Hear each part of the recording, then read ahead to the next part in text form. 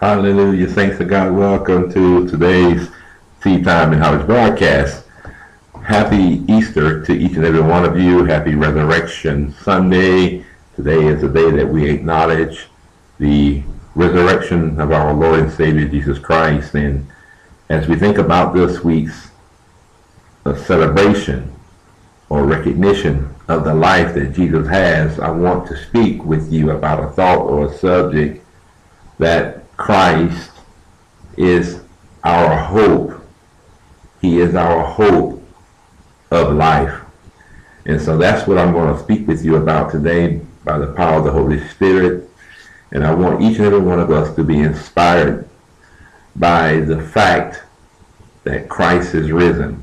And let that be our hope, regardless of whatever situations or circumstances we may face in life. And so if you're going to be following along with us today, we're going to use a portion of Scripture as our foundational text. And you can make note of this for your records and for your meditation time. Somebody says, Christ, our hope. Hallelujah. 1 Corinthians chapter 15, we're going to look at verses number 15 through, I believe, 19. I believe 15 through 19 as our foundational text. And this is going to be speaking about the resurrection of Jesus Christ, which is the foundation or the central hope that we as believers have. For if this fact is in fact not a fact, then our faith is in vain. But we have every reason to believe, based on the account of the witnesses as given in Scripture, based on historical evidence, that Christ is indeed risen. And that is the hope that we have, that not only will we be raised back to life with him, but all of those who have preceded us in Christ will be raised with him as well. That means that we will not perish, that this life is not the end, that there is eternal life to come. So let's go ahead and look at our foundational text first, and then we'll get into some of the reading. We'll get a word of prayer, we'll get some exhortation on this word, but I pray that you already have your ears pricked and that there's an excitement stirring up in each and every one of you, because this is certainly good news for the world. This is certainly good news for all men, women, and children. This is good news for every kindred, tongue, tribe, and nation of the earth. And I'm very excited that God has given me the opportunity to share this message with you on this day. So we have a hope beyond this life, saints of God. So again, we're going to be looking at 1 Corinthians chapter 15, verses 15 through 19. And I'm going to read from the New International Version. Somebody says, hallelujah. Yes, we ought to celebrate this good news on this day, saints of God, for Christ is risen. Hallelujah.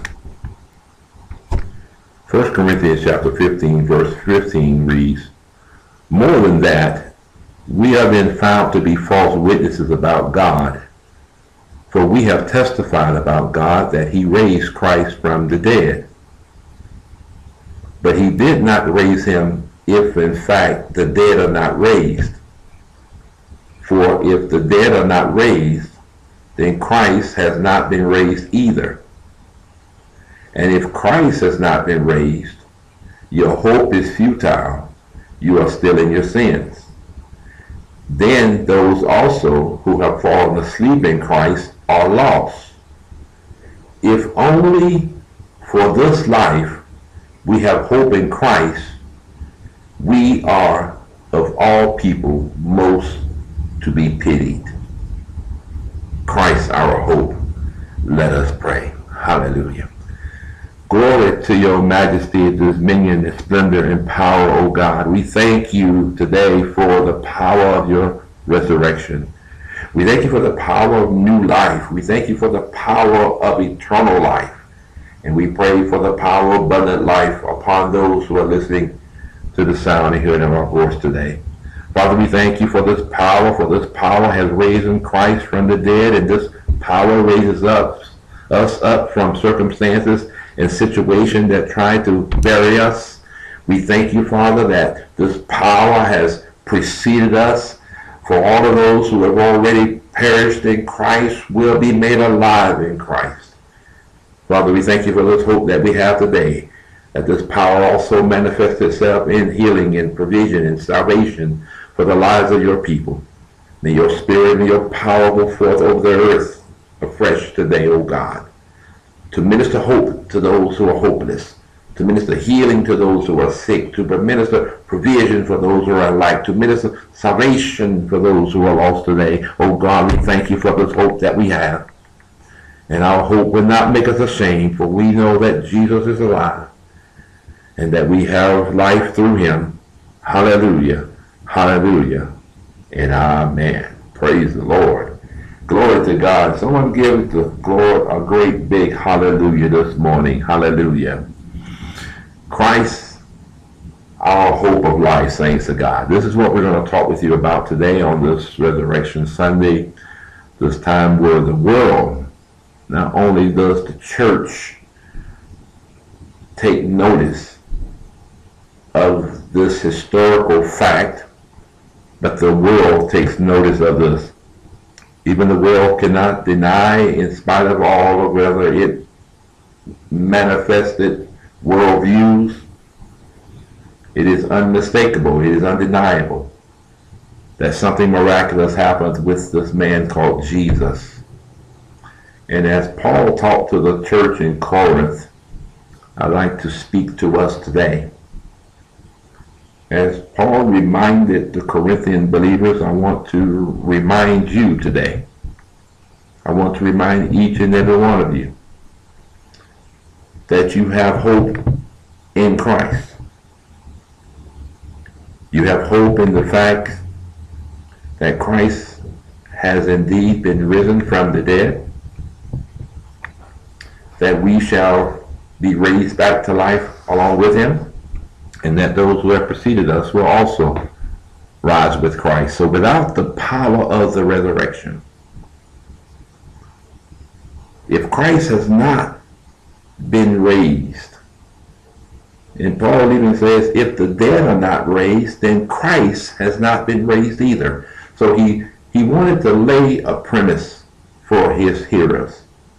And I want to say the same thing for you today, because there's so many different worldviews. Sometimes you read the stories or the account of Scripture about Jesus, it can seem far-fetched. It could seem unreal. It could seem impossible. But I want you to know, today, children of God, that Jesus specializes in the impossible. He did what was impossible for man so that it would become possible for us. For we serve a supernatural God, and so the fact that Jesus has been risen from the dead testifies to the miraculous power of Jesus. There's no explanation for this account that has permeated the entire world for over 2,000 years without being refuted. And so whether people accept this as a fact or not, it can be denied. It cannot be denied. And Paul was giving an apologetic statement to the early believers as we're looking at our foundational text today. And I want you also, children of God, to be able to make a defense for the gospel of Jesus Christ. We should all be able to state undeniable faith that we have in Jesus. And all of our faith has to be based on the facts. The facts that we read about this resurrection story of Jesus. about the women going to the tomb on the third day and finding the tomb empty, and the disciples, the apostles went and they saw that the tomb was empty, that Jesus' body was not there. So the eyewitness accounts that Jesus appeared to many people after his death. Even historical accounts from other historians that bear witness to the reality of the resurrection of Jesus Christ, the fact that his body has never been found, that he was never been accounted for, other than the visible eyewitness examples that were given by many after he was supposedly dead. So our faith is based on those facts, children of God. And that fact is what provides the hope that we have today. This is the hope that we have for healing, the hope that we have for deliverance, the hope that we have for provision. Hallelujah. The hope that we have that whatever we go through in life, that the power of God, the same power that raised Jesus back to life, is available and active in the world today. Hallelujah. And this is our hope. Someone says our hope.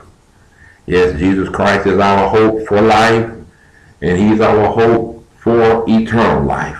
For if this fact, the Apostle Paul is saying, if this fact is indeed not a fact, if in fact Jesus has not been raised back to life, if in fact Paul says the dead are not raised Christ, then Christ has not been risen either. But that's a mighty big if, thanks to God. So Paul was trying to speak to the early believers, and I pray today that as we listen to this message, as we celebrate this day, and maybe some people listening who are still scoffers or skeptics, you still may not have fully believed or embraced the message of Jesus Christ, death, burial, and resurrection. But I pray today that as we have this dialogue with you, that your ears will be opened, your hearts will be opened, that your mind can conceive and your heart can believe the message today. So let's back up to the first verse of this chapter. We're talking about 1 Corinthians chapter 15, where the Apostle Paul is speaking to the early church in a place called Corinth about the resurrection of Christ. To be resurrected means to be brought back to life again. In this case, Jesus was brought back to life physically with a new body that was incorruptible, that would not face death again. And he ascended back into the heavens, where he is now seated at the right hand of the Father, making intercession for each of us. This is our hope, the hope of the hope that Christ intercedes for us. But if, somebody say if none of these things are true, then our faith is vain. So here the Apostle Paul says to the church in Corinth, and I want each and every one of you to listen today, whether you're a believer or non-believer, this is your hope. This can be your hope. I pray it will become your hope as you believe upon these words. Verse 1 of 1 Corinthians 15, we see Paul says, "Now, brothers and sisters, I want to remind you of the gospel I preached to you, which you received and on which you have taken your stand. By this gospel you are saved, if you hold firmly to the word I preached to you, otherwise you have believed in vain." Verse 3, "For what I received I passed on to you as of first importance." And here are the things that are first important. This is the order of things that are most important for you, saints of God. Just as the Apostle Paul says to the believers here, I say to each and every one of you, this is the matter of first importance. One, that Christ died for our sins according to the Scriptures. Secondly, verse 4, that he was buried. Number 3, that he was raised on the third day according to the Scriptures. Fourthly, and that he appeared to Cephas. and then to the 12. He goes on to say, after that he appeared to more than 500 of the brothers and sisters at the same time, most of whom are still living, though some have fallen asleep. Verse 7, then he appeared to James, then to all the apostles, and last of all he appeared to me also, as to one abnormally born. We see here Paul is giving a reminder to the early believers of the facts of their faith. Some of you may not have been aware of these facts, but I pray today as you examine these scriptures, as you meditate upon these scriptures and allow them to soak into your spirit, that you will also come to believe on this gospel, which is the good news of Christ's resurrection. Just as Paul reminded the early believers, I want to remind each and every one of you today, my brothers and sisters, I want to remind you, no matter how long you've been in Christ, no matter how long you've been in church, no matter how long you have celebrated Easter or the Resurrection Sundays, I want to remind you of the gospel that has been preached to us, that I pray that you have already taken your stand on it, if not, that you will take your stand on it. Because by this gospel, it is because of this good news that we are saved, if we hold firmly to the word that has been preached. Otherwise, our belief is in vain. We must hold on to this truth that Christ is risen, before that is our only hope of victory in life and victory beyond this life. Just as the Apostle Paul says, I have also personally believed upon the name of the Lord Jesus. I have personally believed that Jesus Christ died for the sins of the world. I believe this. I also believe that he died for my sins. Hallelujah. And I have confessed those sins. And I not only confess that with my mouth, but I believe that in my heart. Just as Paul says that Christ died for our sins according to the scriptures. He was the perfect Lamb of God. He shed his blood to remove the stain of our sin and the guilt of it. I believe this today, saints, that because Christ died for my sins, that I have hope that I can be forgiven today. And this is the hope that each and every one of us need to have in life today. For all of us have sinned and come short of the glory of God. But because of Christ's death and burial and resurrection, he has forgiven us. He has pardoned us. I also believe, as Apostle Paul says in verse 4, I believe that he was buried. And you only bury people that are dead. You don't bury people who are alive. So we have to embrace and be reminded of the facts of our faith today. Somebody say our hope. Yes, these facts of our faith gives us hope in spite of whatever situation we may face, in spite of whatever impossible situation, whatever difficult circumstances we may face. We have hope that the power of God that raised Jesus from the dead is at work in our lives today. I believe, as Apostle Paul says in verse 4, I believe that he was buried. I believe that he was raised on the third day, according to the scriptures. I believe that he appeared to Cephas and then to the 12. I believe that he appeared to the more than 500 brothers that were alive at the time. I believe what the Apostle Paul says and reminds the early church of, that he appeared to James, that he appeared to all the apostles, and that they continue to share this good news that somehow, some way, every nation of the earth has been exposed to this message. Even though some nations tried to ban it, some nations tried to deny it, some nations tried to quell this news from being spread. Oh, the fact that some nations try to deny it is a verification of the power that this message has, saints of God. For if this message was a false message, if this message had no truth to it, we wouldn't mind. Why would the nations care if the name of Jesus was proclaimed in the streets? Why would the nations care if Jesus' message of death and resurrection was proclaimed on public television, in public places, if it has no truth, if it has no merit, if it has no power? There will be no resistance to this message, saints of God. The very fact that in some nations of the earth, people are persecuted for believing upon the name of the Lord Jesus.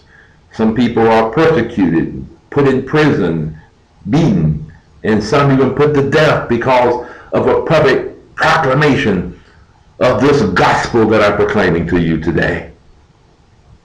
Somebody say, our hope. Oh, saints, all these facts are a testimony that our faith is not in vain.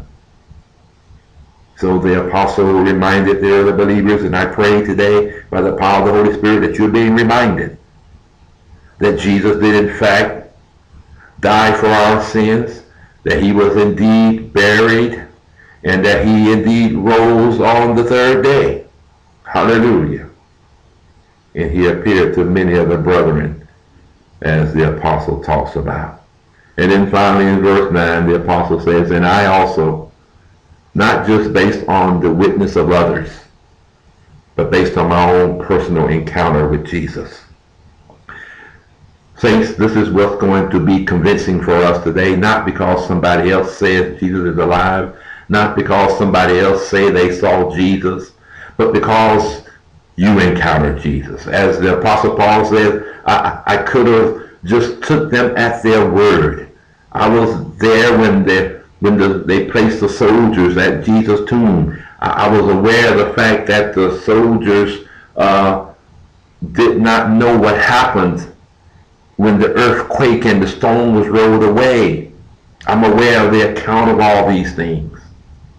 But Paul says in verse 9, and this is what it's going to take for each and every one of us to truly be able to celebrate what we call Easter. In order for us to truly be able to recognize this day as a resurrection day, we have to happen to us what happened to the apostle in verse number 9. He says this. Verse 8, he says, and last of all, he appeared to me also, as to one abnormally born. Here's the question, saints of God. Have you just believed on the story of Easter? Have you just believed the witness and testimony of others? Or have Jesus appeared to you?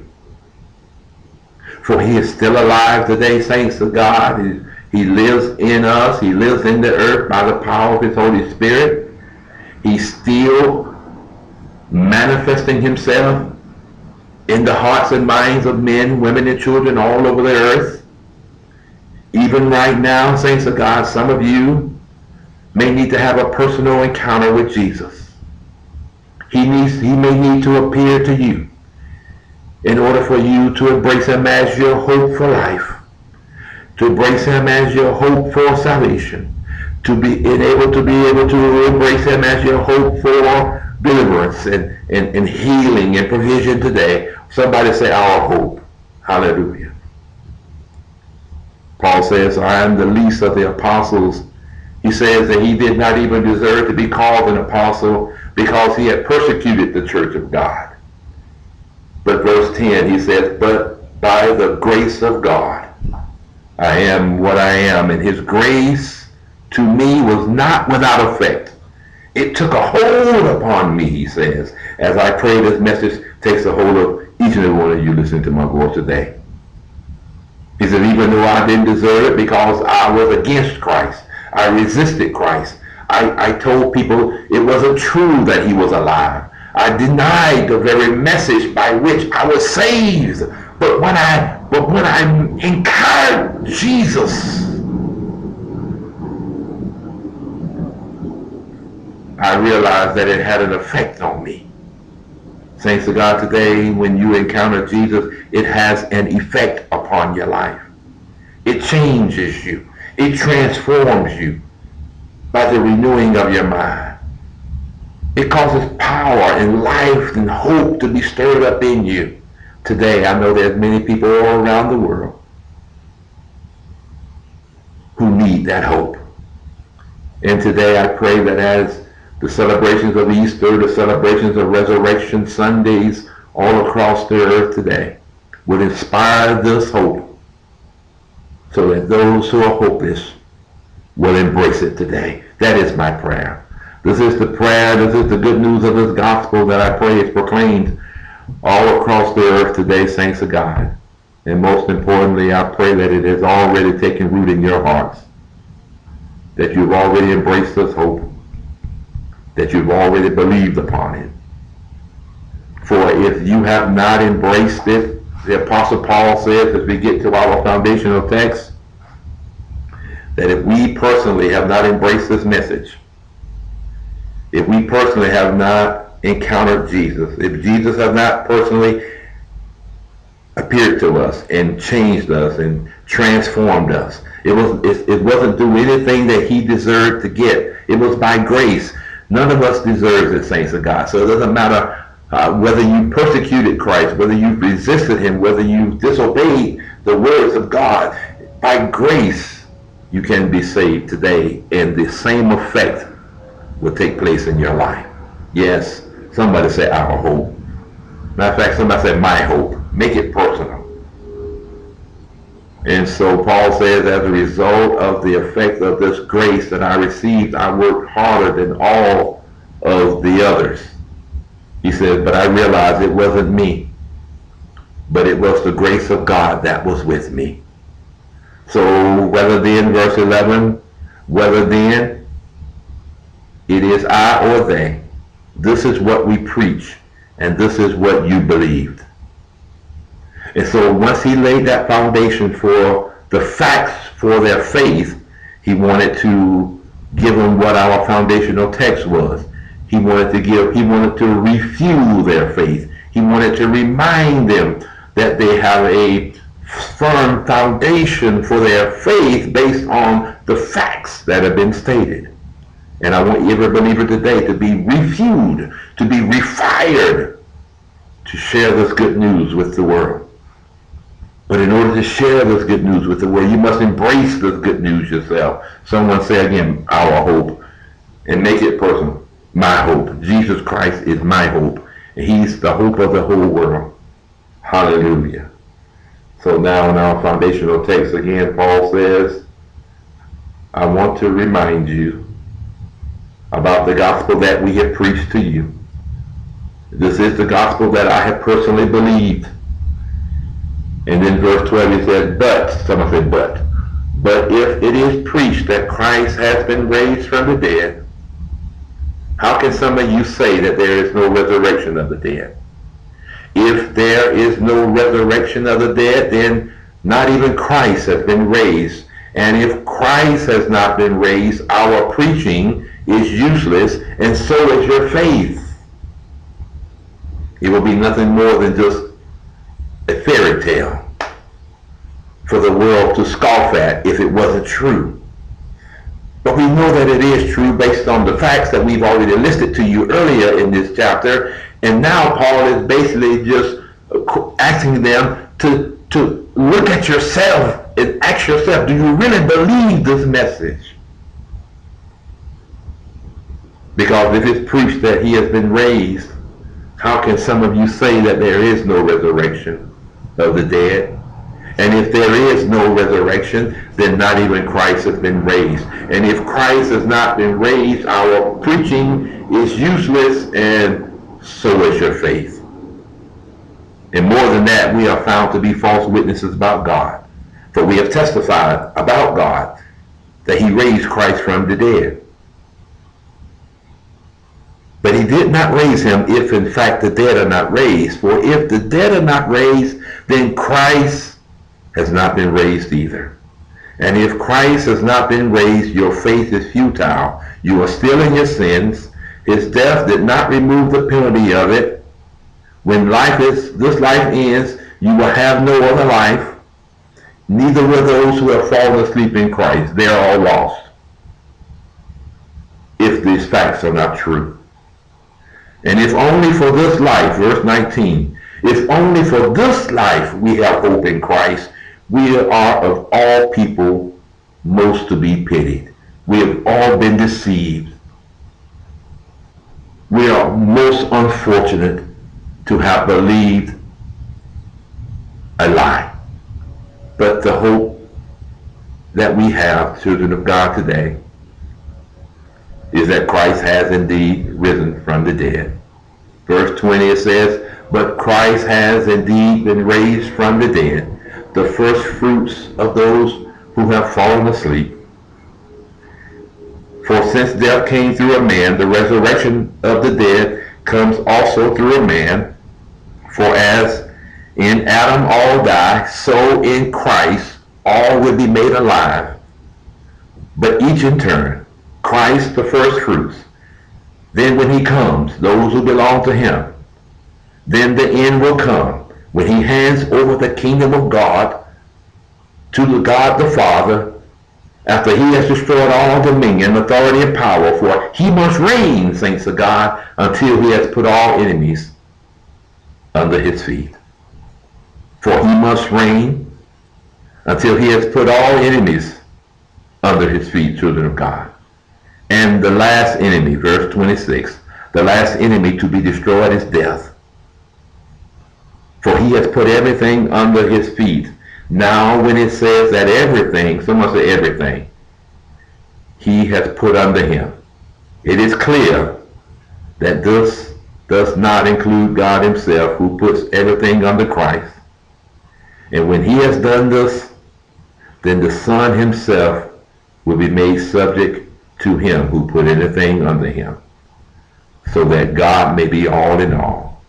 In conclusion, children of God, now if there is no resurrection, verse 29, what will those do who are baptized for the dead? If the dead are not raised at all, why are people baptized? And as for us, why do we endanger ourselves every hour? He says, I face death every day. Yes, just as surely as I boast about you in Christ Jesus our Lord. I have fought wild beasts in Ephesus with no more than human hopes. What have I gained if the dead are not raised? Jesus Christ, our hope. Father, we thank you today. We thank you that as the Apostle Paul gave the early church a reminder of the facts for our faith, as he defended the gospel of Jesus Christ and gave us hope and encouragement, that we can also believe upon the testimony of the saints and the witness of Scripture.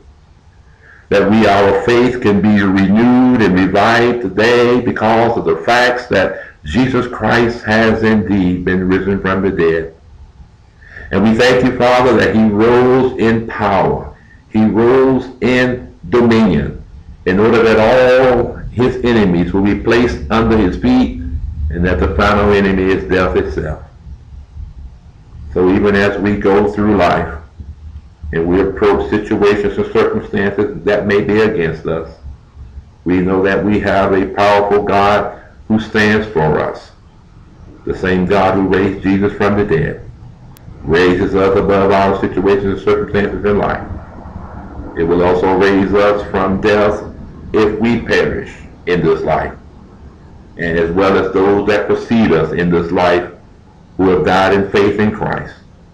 It is our prayer today and our hope today, Father, that each and every one of us will be encouraged and inspired, that those that have not yet believed will come to know Jesus today, that they also will make Christ the hope for their life.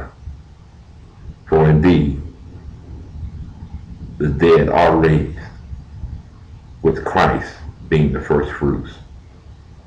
Lord, we thank you today that Christ is our hope. May it be the hope of this world. In Jesus' name, hallelujah. Christ is risen. Hallelujah. And amen.